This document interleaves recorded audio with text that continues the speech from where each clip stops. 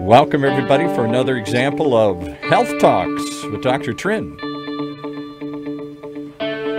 The one show, maybe the only show, that tries to take all the complexities and questions in our lives, turn them into some simple to understand ideas and explanations from the man who seems to do that better than most, Dr. Trinh. Hey, doctor. Hey, Pa. How are you? I am always confused about health issues these days. I do not know what I should be doing or how I should be doing things, and one of them has to be with coronavirus. All right, we talked in the last show about, are we ready? Are we going to gauge whether we're ready? Are we going to shut it down if it gets out of control? All these kinds of big policy issues that we're still trying to sift our way through. And the takeaway was, well, whether we like it or not, as you said, we're going. So we better be ready. And today I want to talk about, how do we get ready? So let's talk about what are you telling patients, or what are you going to do when they open the doors and say, go back out again? First thing I'm going to go do is go exercise at the gym that I really missed.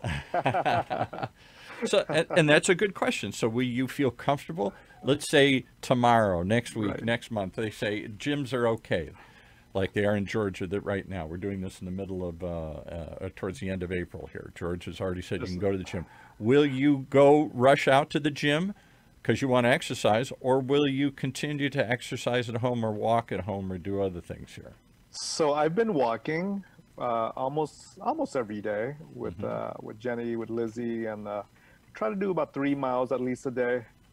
But I believe that for us who survive this virus, that's a hopeful crew. We're the ones who survive. We're coming out of this chubbier. Yeah. Because the fridge is right there, and it's hard to social distance against the fridge. Yeah. It's so close. Good point. So we've probably gained some weight, and we probably weren't all that healthy to begin with. Is there any kind of food? Is there any kind of regimen that we should be on? What's the COVID diet that are we just going to go back and start eating? Because we've been eating a lot of burgers and stuff like that. Yeah, I hear McDonald's is like giving out free food to healthcare workers. They are, and yeah. I was scratching my head. Should healthcare workers take advantage of this free food from McDonald's, or No. right? It's kind of like getting free cigarettes. Well, we don't want to look like the zombies behind you. They're looking out your window right now at you. Yeah, that's the COVID survivors. We look gaunt. We look diseased. We look like zombies. We're not sure where we're going or what we're doing. So if you don't want to end up looking like a bunch of zombies wandering around the planet, what would you tell patients to do in the first month? I would tell them that this is a reset and a restart. Now that you've been at home for 5 weeks with time to think about life and think about things, and hopefully not worry too much about the finances, which I know many people have been hard hit all on our minds, without a job. Right. Number one thing is we want to be safe. We don't want to get sick. We certainly don't want to die or have anybody we know die, so we're scared. And then on top of it, most of us are worried about money.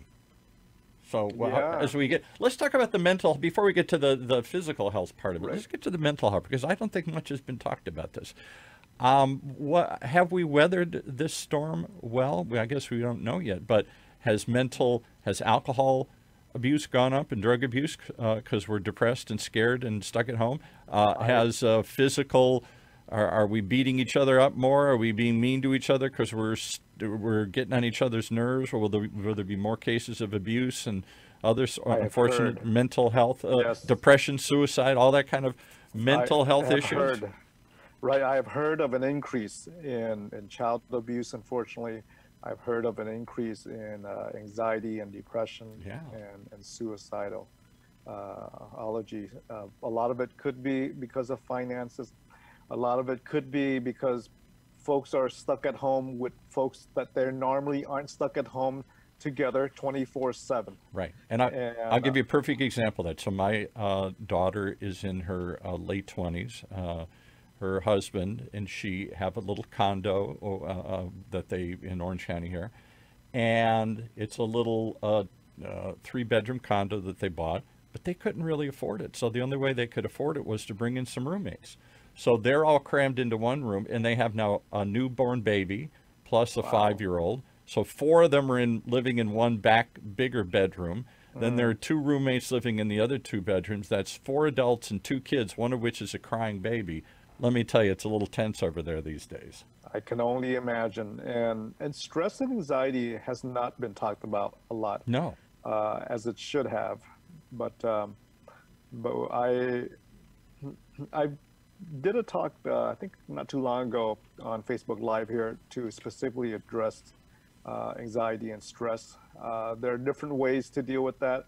One is that although we are home alone and physically isolated, we don't have to be isolated emotionally. We have the ability to still be in contact with family through Zoom chats like this, through Facebook Live, through simply picking up the phone. It's really important to be socially connected during these times of isolation. And I'll give you an interesting example. When this first started, we all started switching to Zoom like we are today here. Right. Not just for interviews, but to suddenly check with your grandchildren, your children, your loved ones, your friends, your family, whatnot. We wanted to see people, not just talk to them. And I found that when the conversation was over, okay, you're okay, good, just checking in. It's almost like neither side wanted to hang out.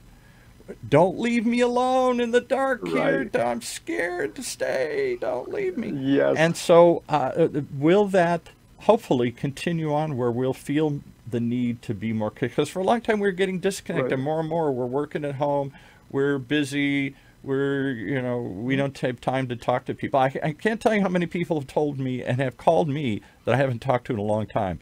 And they say the same thing. I'm reaching out to people I haven't heard in a long time. Maybe because I got nothing to do, but maybe. Which is great. Yeah. Which is great. We have just learned the value of Zoom. Yeah. And not just connecting with our friends and family, but connecting with physicians, connecting with doctors. Many of our patients are connecting with their doctors on Zoom now. I know that in memorial care, physicians are talking to patients on Zoom, just like a regular patient office visit. Except now you're watching and talking over, What do you think of this trend towards telemedicine? It's been happening for a while. This seems like it's going to accelerate it. It doesn't seem like that's going to go away. And can you really tell me when I say, well, what is this thing right here? And then we zoom in on it, or oh yeah, as long as you put that little camera close to the little wart there and I can see it, I can certainly help you with that. But we are not going back on telemedicine. Now that patients and physicians have discovered how convenient it is. What we've noticed, is that, do you know how many minutes a patient gets to speak to face-to-face with their doctor? I'm going to guess it's 5 minutes or 10 minutes or something like that. It's about 7 minutes. Yeah. And do you know what it takes to get to that 7-minute face-to-face time for a patient? Oh, well, you got to drive there. That takes a certain amount of time. You got to sit there. That takes a certain amount of time. You got to fill out some paperwork. That takes a certain amount of time. Yes, and oftentimes you got to wait a month before you even get in with the doctor. Yeah, right, exactly. Right. You got to call. You're on hold. You got to make an appointment, and then you got to take time off work. Yes, right. Right? Exactly. I can't just go in the conference room and say, hey, look, doc, what is this thing here? That's right. Or you got to find babysitting if you got kids. If you're older and you no longer drive, you got to find transportation. Boy, you're making this hard. So all of that seems like a godsend if we can somehow get a hold of you. But you're the physician. It can't be as good as seeing the patient face to face, or am I just an old Luddite? What do you? You don't get to listen to my chest. You don't get to look down my throat, maybe. You don't get to look in my ear. That's correct. But I would say that 80% of the time, I don't need to stick a stethoscope on you to figure out what you got or to handle what your problem is. 80% of the time, by just listening, getting your history, finding out what's going on, We can make a diagnosis most of the time. Do you read the patient's face if I'm happy, Oh, sad, yeah. scared? In pain, not in pain. Right. And yes, patients do need to come in for their physical, where we got to listen to the heart and lungs. But most of the time, if you're coming back in to review your lab results, why would I have to stick a stethoscope on you? That's true too. If you're coming back in to discuss the referral from your specialist, why do I have to stick a stethoscope on you?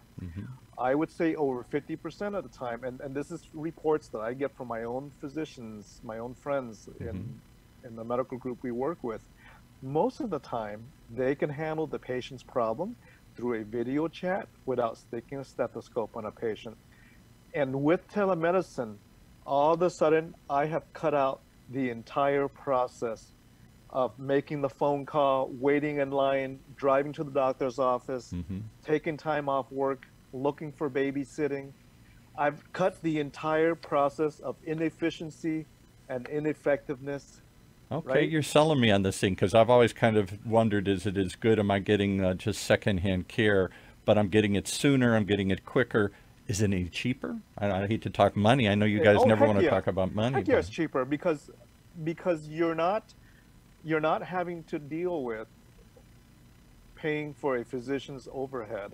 If all you had to do was chat with him, right? And I think over time it will lower healthcare costs if most doctors can handle problems with patients through a Zoom visit like we're doing now. Right. Now, granted, there are times when I have to listen to your lungs and look to your heart.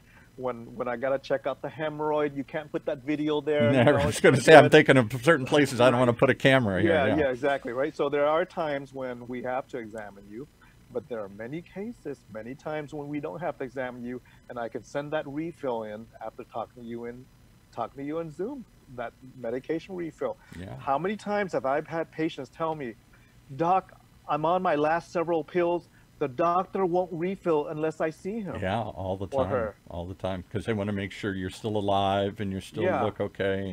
And if that's all it takes is to see and talk with your patient, turn on the Zoom button.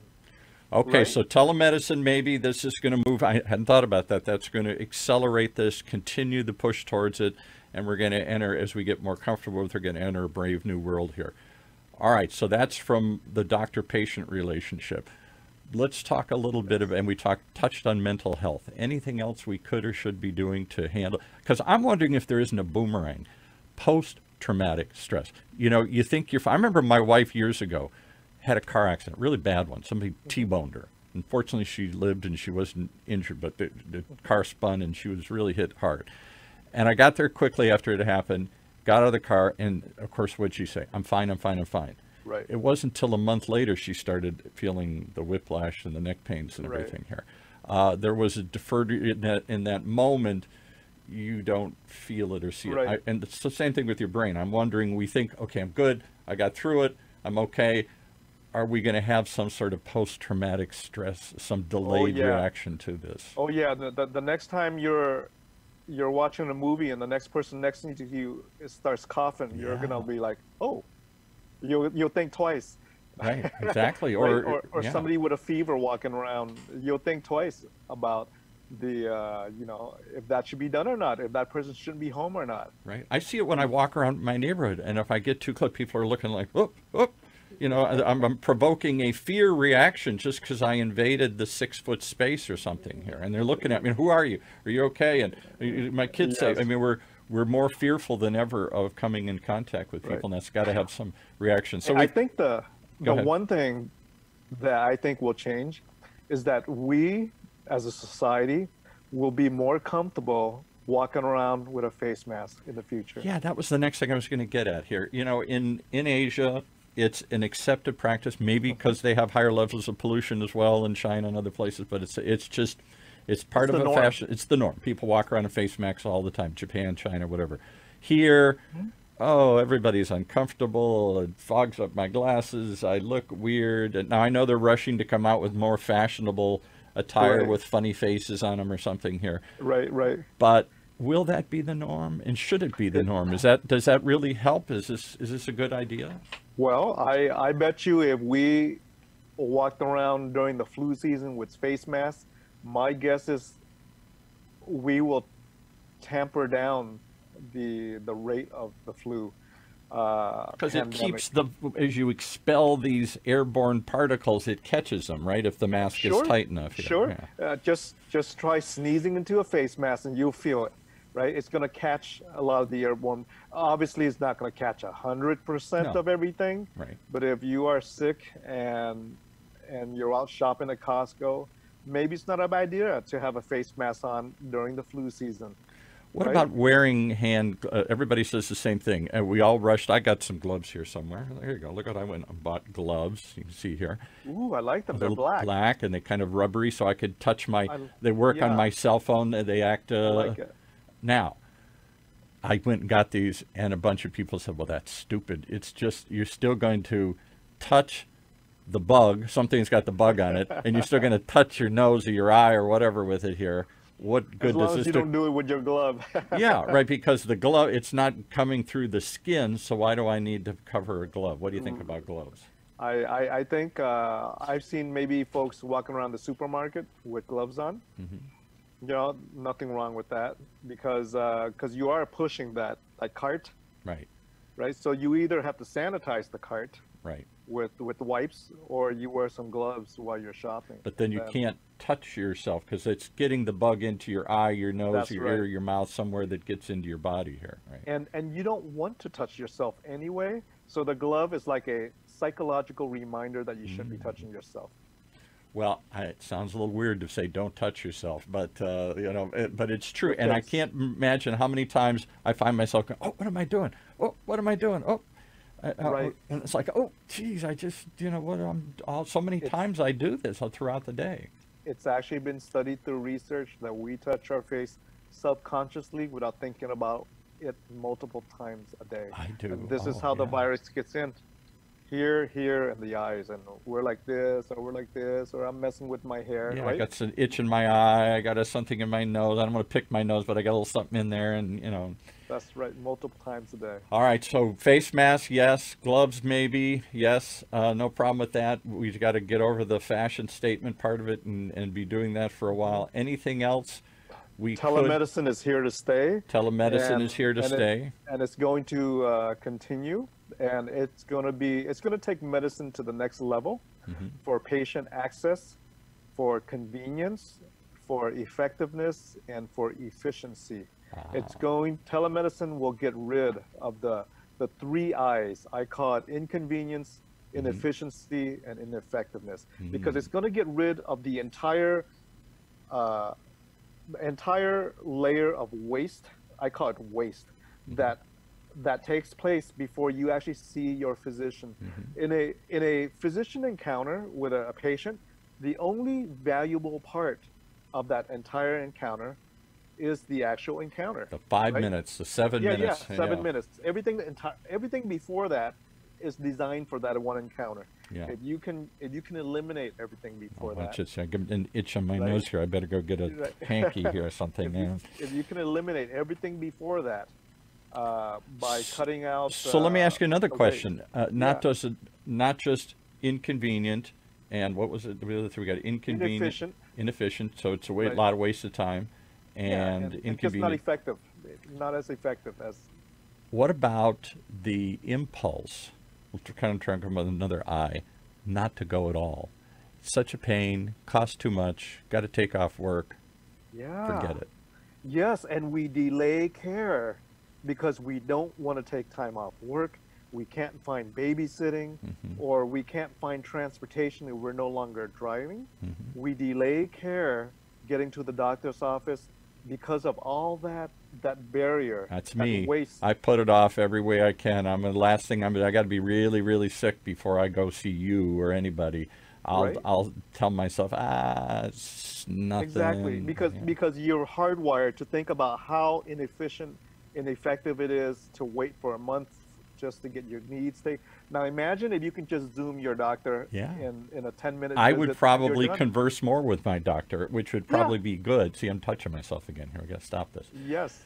Telemedicine takes care of that. Okay. So now last question as we wrap up here.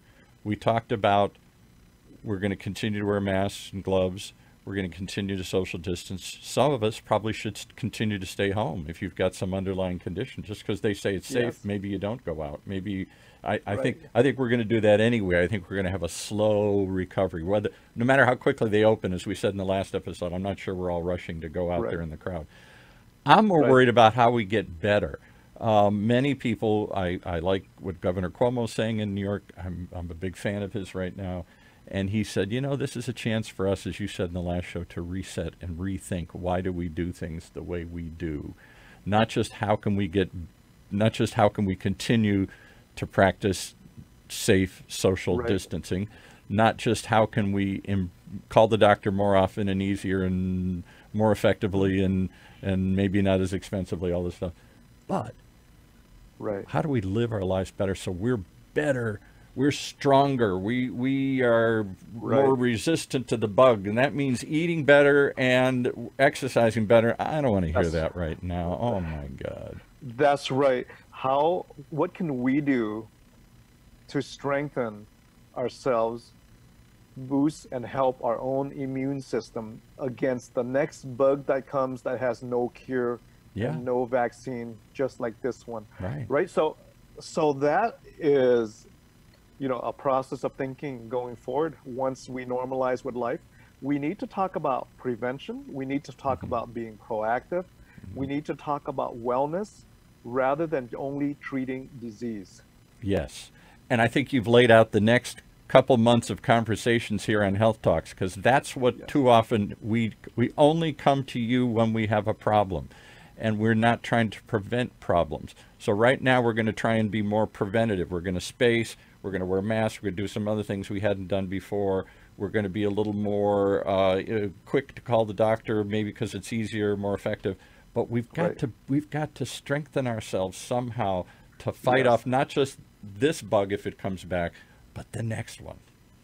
That's right. And in the next few months, we will speak about that at OC Talk Radio because we have to educate our patients. The 7 minutes that you have with your doctor has zero time for prevention. Yeah, right. And we've talked about that before. We're going to do shows on that because I think that's Right. the failure of Western medicine, as they say. It's pay per service.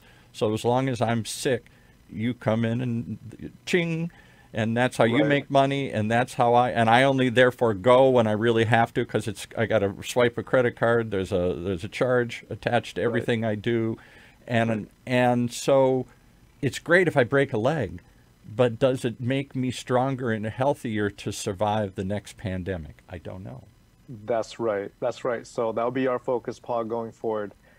Education based on clinical research, based on data, on Yeah. ways to strengthen our immune Exercise, system food, and because I know you ourselves. do lots of talks about this. This is something Yeah. that's near and dear to your heart. Healthy brain food, Right. exercise, mental preparation, maybe vitamins, maybe supplement. I don't know if any of that stuff that does any good or anything. Well, we talk about that in future shows. I always wonder, is will. that stuff worth anything or not? So We will. that's the focus going forward. When we get through the immediate problem today, we're going to continue to do some of these things that we've already trained ourselves to do, telemedicine, masks, whatever not. I'm not sure we're really ready to use this as a reset button to rethink the way we live our lives and to really make ourselves stronger for the next one. Right. Well, we have to. This is this is another chance, another opportunity to refocus, reset, and come out better than what we were coming in. Well, from your lips to God's ears here. I always appreciate your positive attitude about this, your simple talks on this, and your really insights into the bigger picture and not just the immediate problem. Because too often in the doctor's world, it is just, I'm going to focus on this little 5 minutes. I don't have time to look at all the other holistic issues adding to this. I'm just here to fix this one problem right now here. Right. Right.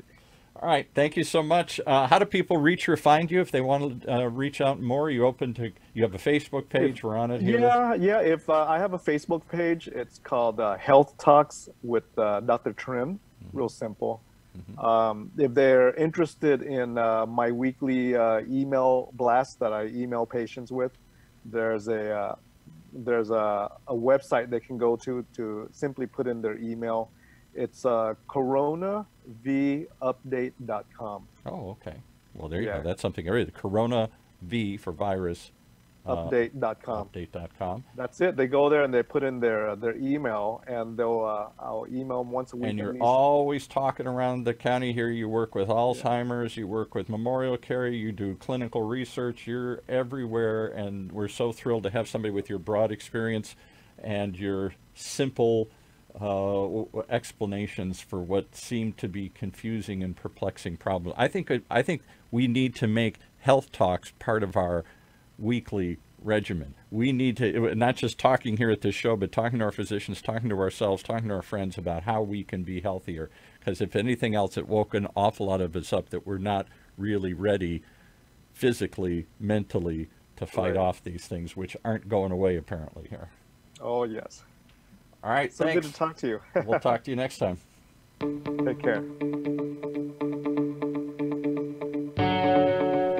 You've been listening to another example of Health Talks with Dr. Trinh right here in Orange County's only community radio station, OCTalkRadio.net.